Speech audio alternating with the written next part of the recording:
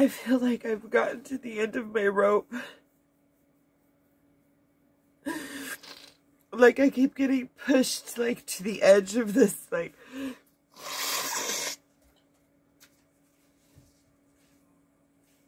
cliff, and like I'm just being pushed until I just fall over.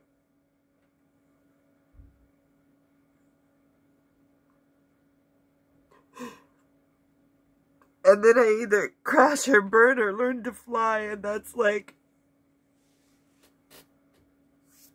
I don't know what to do.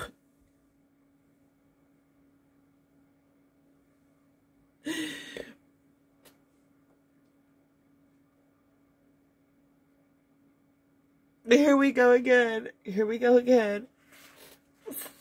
Stinking.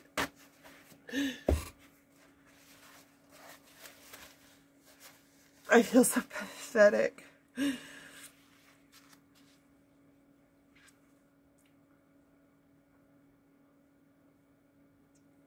And see, instead of doing something, I'm just sitting here crying about it.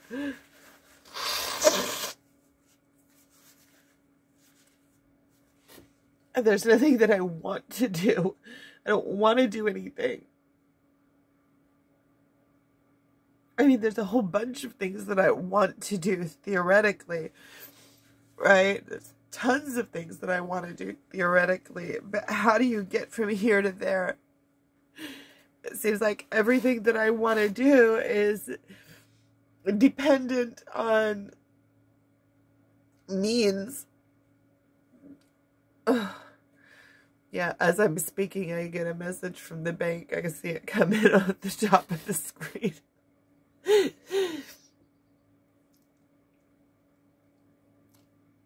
Isn't that just lovely?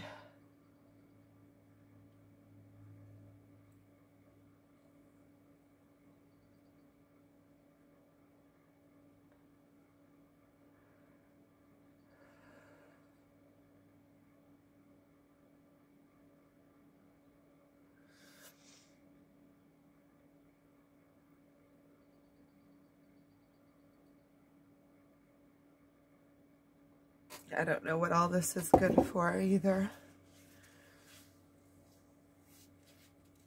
My kids certainly wouldn't want to see all this.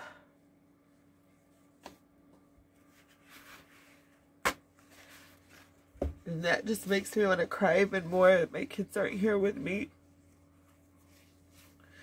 No, it's not that they're, they are with me a lot of the times. And my son's going to come home today. But I feel like I don't have a place for them. And I miss them a lot. I miss just being able to take care of them.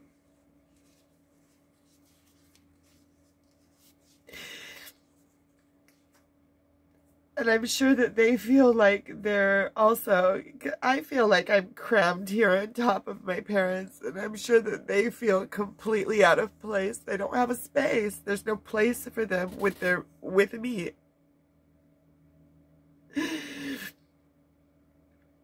I'm so tired. I'm tired. I'm just tired. Yeah, sometimes I think, okay, what would it look like if I just quit?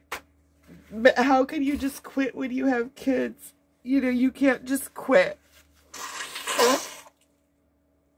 What does that look like? Just withering into a ball? What does that look like? You can't when you have kids. You can't just quit, but then you don't know what to do. So it's just like, what do you do? I don't know.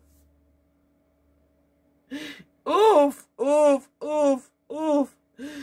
And then when I get like this, I can't do anything. I'm uninspired to do anything. Everything I think of putting my energy into doesn't, it doesn't give back enough for me to be able to be making it. So I feel like it's not worth throwing my time and energy into things that I know aren't going to work anyway.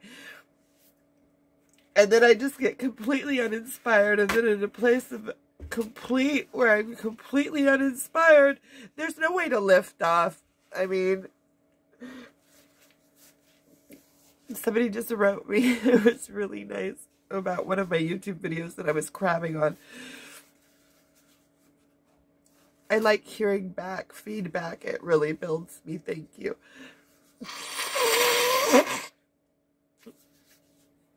But I don't remember what I was going to say about what she wrote me, but she wrote me lots of things that were really nice and nice to hear and good advice.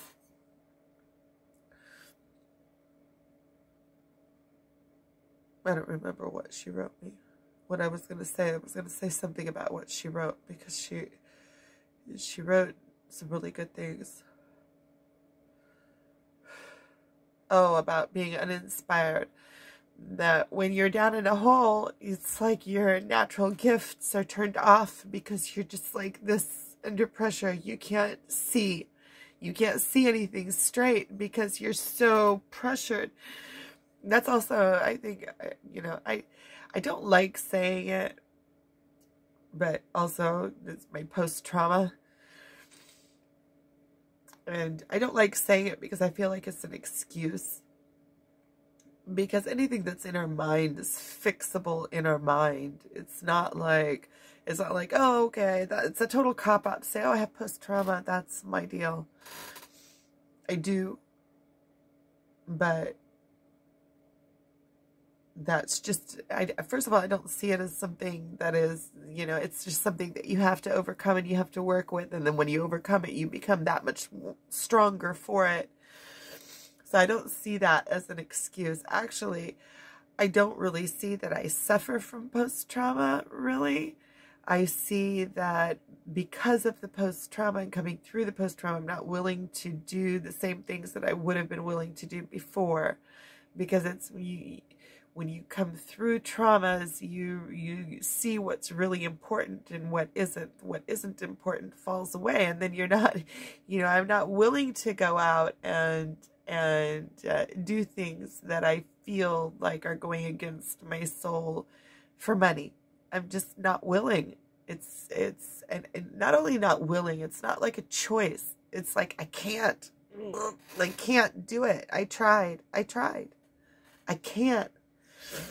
But then the things that I really do want to do, I don't even know how to come at them. I don't know how to make them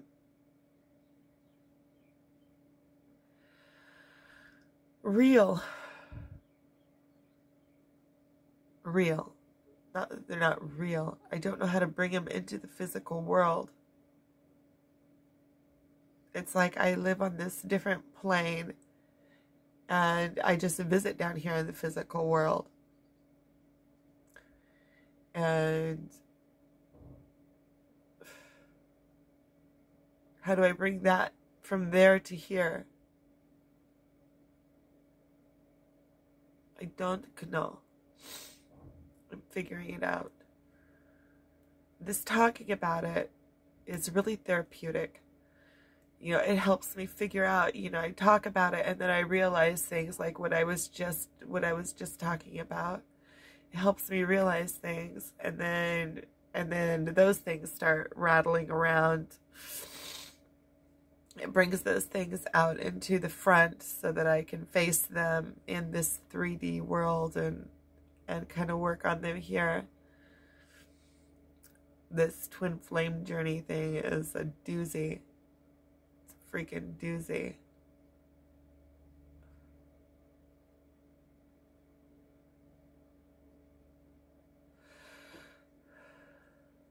I'm getting it worked out. I can see that more and more, like and also, you know, these videos help me also work the things out, and I'm doing them, you know, I'm doing them for you, but mostly for me. And the being able to own it and own myself and put all this out there, you know, put it out there is saying, okay, I'm owning myself, and it's saying it to the world too. I'm owning myself. This is who I am. This is what I'm going through. And I'm sure that I'm not the only one. I'm sure that there are plenty of people that are going through similar things, or at least this touches them on different places, or have gone through these things and are working through them in themselves, or have worked through them, or will work through them. And I trust that everything that I do has purpose, and everything that everybody does has purpose. And that if you find these videos and you're able to watch them all the way through, because, yeah, it's probably pretty tough to watch somebody going through all of their, I don't know, stuff. Like my friend said, it's like cleaning a sore without getting all the pus out. It's like that. Oof. Oof. Oof. Oof. I just want to snap my fingers and everything be okay. This big stress ball, I don't know, it's been like a big stress ball for the last few days. It's all come up because I have an opportunity to move out of where I'm at, and I found a perfect place. It's right across the street from my parents. It's 3 bedrooms. It's perfect. It's perfect for what I need for me and my kids. My ex-husband said that he would help. I don't want to say anything about that because it's not fair. Let's just say I'm still crying, yeah. And I don't know how I'm going to pull it off. And I just know that I need to jump on it and take the opportunity, because there's not very many opportunities like this. And the apartment is open in 2 weeks from now, and I don't know how I'm going to do it. And I need to get it all figured out. And the stress of it is just like, and the thought of giving it up, I'm just telling him I can't take it, and surrendering into being in this place for longer than I've already been here is just like, it's the most painful thought.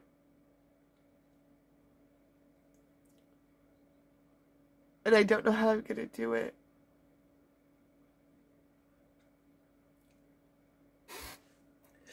And I guess that not knowing how I'm going to do it is part of the process of figuring it out.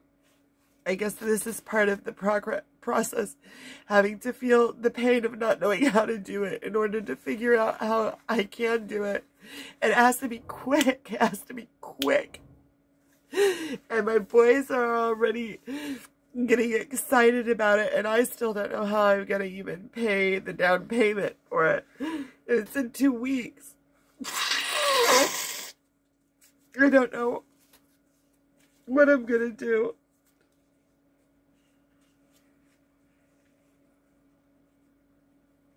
I don't know. At this point, I'm going to do what I can. I'm going to keep on doing what I can. And I think I'm just going to trust God. Say, God, help me, and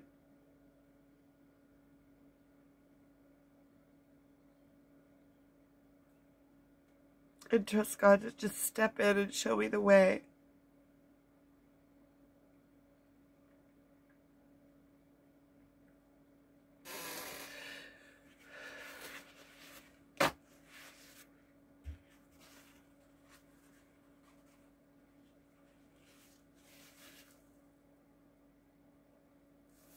And I guess if I trust in God, then there's no reason to really be crying, is there?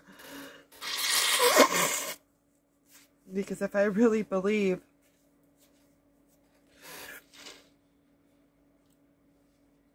that, I know that it's all working out anyway, no matter what happens.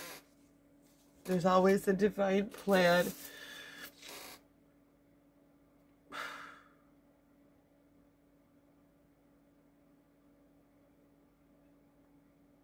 This isn't helping. Well, it is helping, but I don't feel like feeling like this anymore. I feel like I mean, how do you run away from your own self?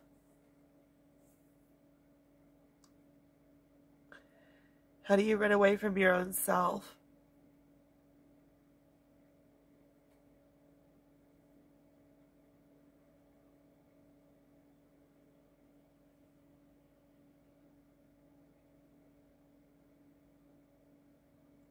I just have to trust in God.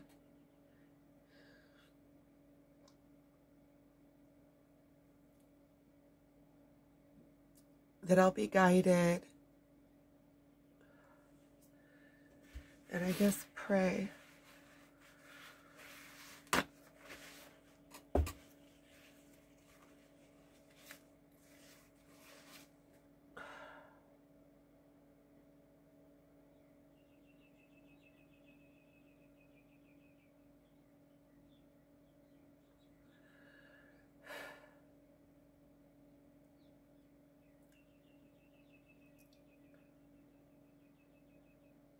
I feel like I go in these loops. Sometimes I feel like I'm the strongest person and I can do anything. I can accomplish anything. I can. And then other times I just feel so alone and invisible.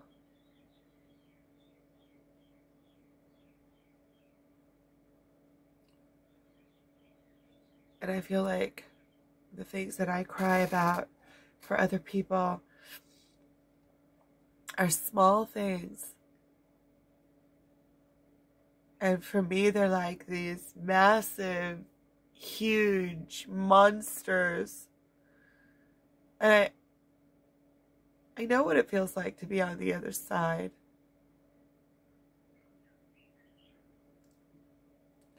But this time, being on the other side is going to be so much sweeter because I'm purifying myself. And then I'll get there standing upright and not sneaking in the back door.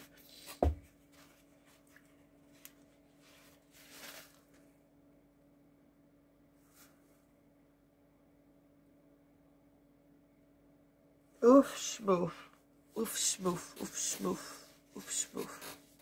I could make that into a song, like oof, schmoof, oof, schmoof. Okay. On that high note,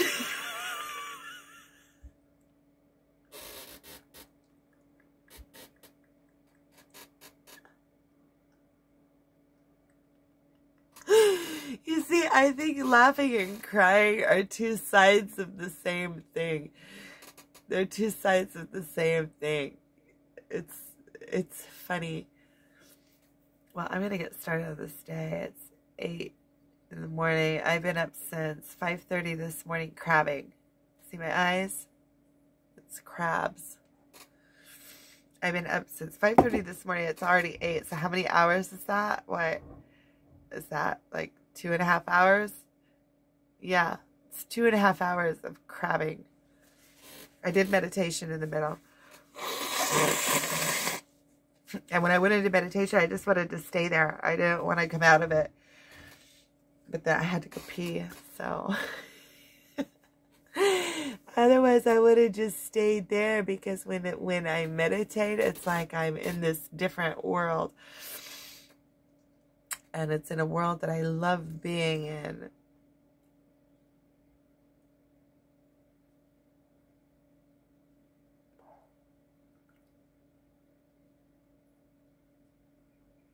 Okay, I gotta go.